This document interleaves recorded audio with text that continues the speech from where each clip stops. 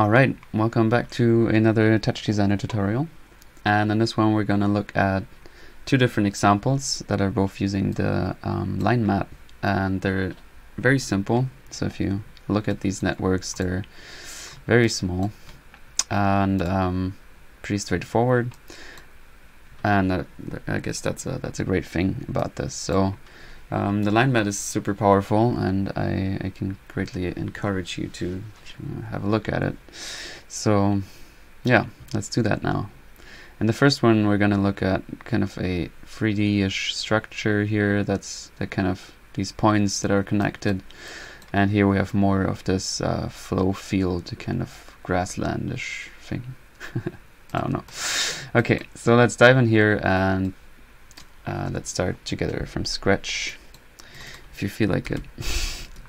Okay, so I'm gonna drop a sphere in here, and I'm going to just leave this as a mesh and change the rows and columns to 20 both. I'm gonna add a geo to this, and we're gonna add some other stuff in here. Let's first set up our render network. So I'm gonna add a camera, and I'm gonna zoom out a bit, so change this to 7, and then add a render top. We're not gonna need a light in this one. I'm gonna change the resolution to 1080 by 1080. Then I'm gonna add a transform and a null. Call this one BG and change the alpha here to 1 and turn the comp over background color on. Alright, so what I'm gonna need now is a line mat. So I'm gonna drop a line mat, drag this on here and say power material.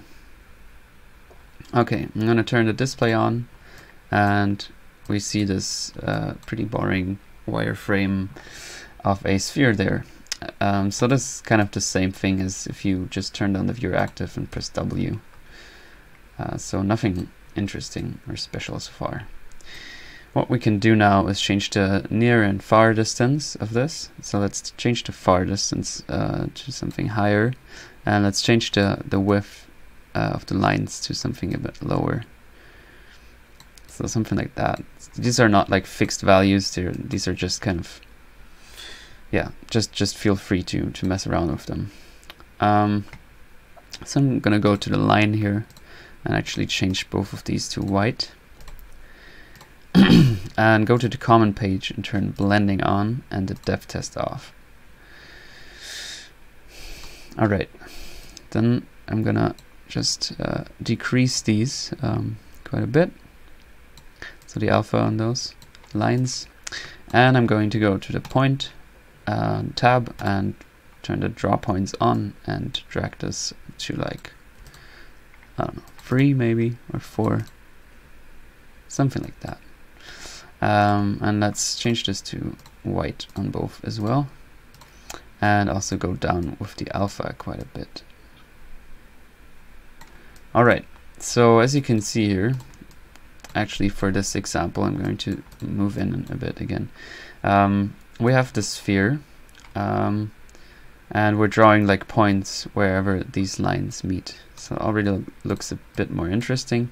We can go to this rotate in here and type so they rotate y abs time dot frame times 0.5 or something, or maybe like 0.2, and then we have our sphere rotating. Okay.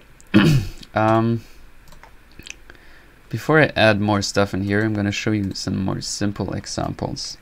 So you can just go down with the rows here and you instantly get some nice simple geometric shapes.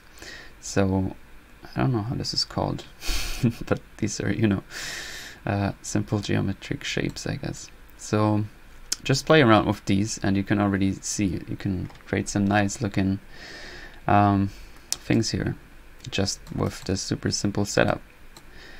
I'm gonna leave it at 20 for now and change this to a polygon for a second. And now we can again go to the detail tab and change the frequency of this, so we can have like a kind of different looking sphere. And if I go too high, you can see my FPS drops. Yeah, but to a certain point that works pretty nicely. I'm gonna leave it as mesh. You can also use the other ones, but mesh usually works the fastest. Okay, so let's add a noise in here to spice things up a bit. Before I do that though, oops, I'm going to turn the viewer off for all of these, so these don't have to be computed. Okay, so I'm gonna drop a noise, and you can instantly see this typical kind of noise movement in there. I'm gonna change a few things about this. So first is the period, and on the camera I'm going to zoom out again so you can see this better, the whole thing. I'm gonna change the amplitude to 3, and the exponent to 0.7, and this just makes for a bit more interesting or dynamic movement. So if I just have it as 1, it's kind of more regularly moving, and here it's yeah, more dynamic, I guess. Okay, let's add a fractal and a noise to this. So first the fractal, and if I just bypass this for a second, a fractal just adds kind of randomly a lot more points in between. So you can then define how far these should like go out there. I'm gonna put this to like 0.5, and you can tell it to do more or less divisions. So I'm going to leave it at 2 and change the smoothness here to 5. So 0.5, actually 1.5. You can see this is like how far they're going out. So just have a play with this. Be careful though, because as soon as you go too high here, it's going to drop your FPS and get kind of laggy. It's a lot to compute, and it's all computed on a CPU. Alright, so let's turn on the noise again, and we can already see there's some nice movement going on here. Let's actually change this maybe down to 10 on the sphere, so we're not going laggy here. Alright, and the last thing is another noise after the fractal. And I'm going to change this to like the amplitude to 2. And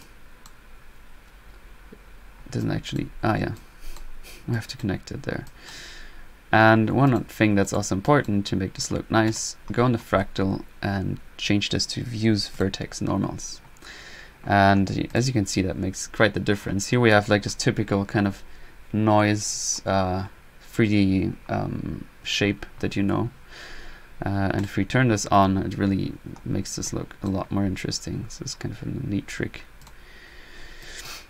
And yeah, there we kind of go. We can now change the scale of the points, alpha of the points. You can change the alpha of the lines. You can turn them off completely.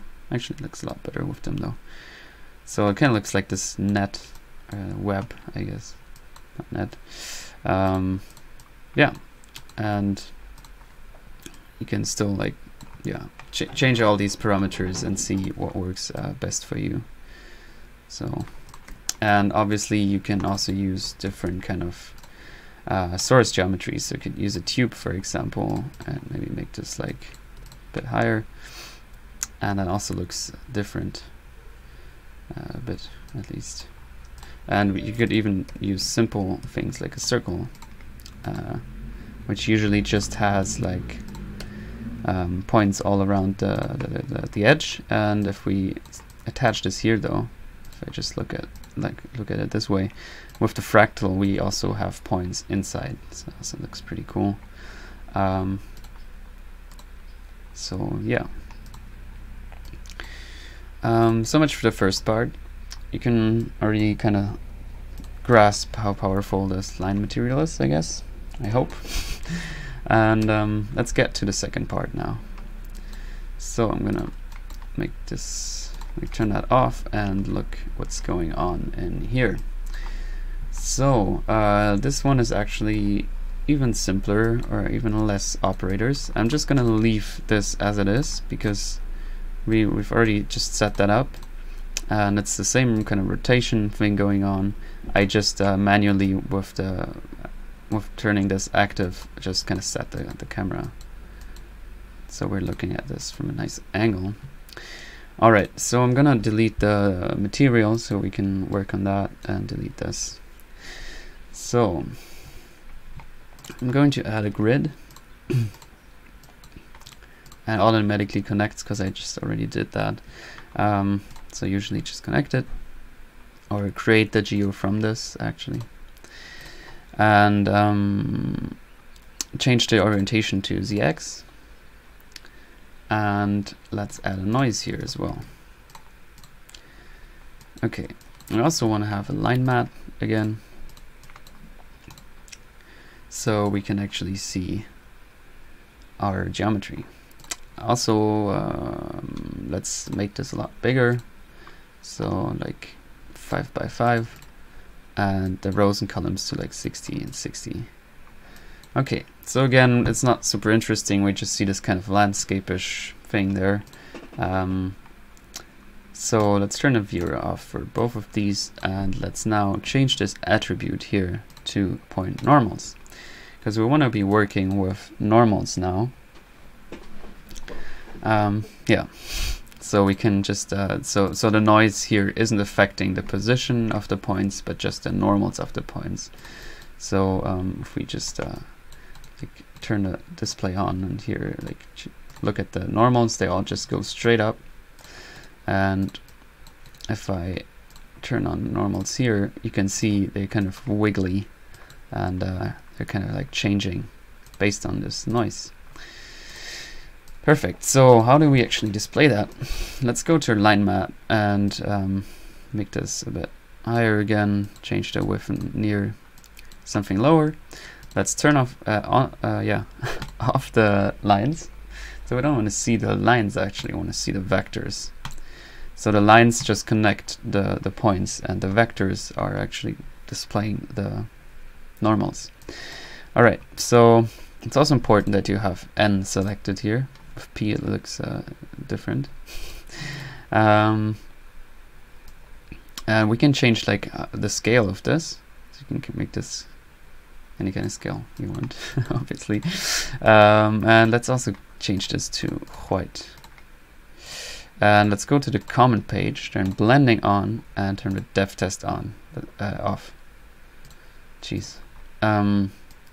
Okay, and then let's go down with the alpha quite a bit. And then we can also change this. And so if you have this taper strength set to 1, it's just going to show lines right up to the scale. Like, so it's like free whatever going up. Free, how do you say? Value steps, I guess. I don't know. Anyways, if you turn this down, they're gonna like fade out a bit. So as you can see, so it looks a bit nicer, I think.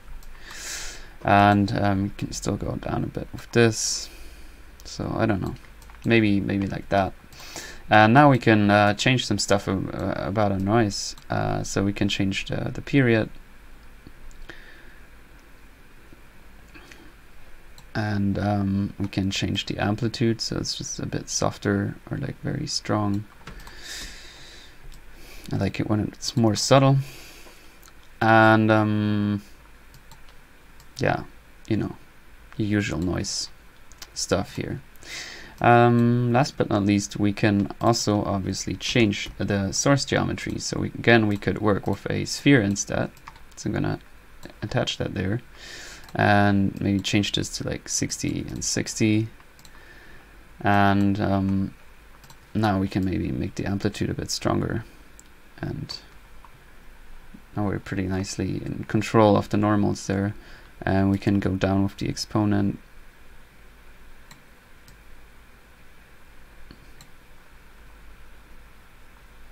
Yeah, we could also draw some points in there. Actually, no, let's not do that. Doesn't look good. You also have the option for caps, which you can't really see right now.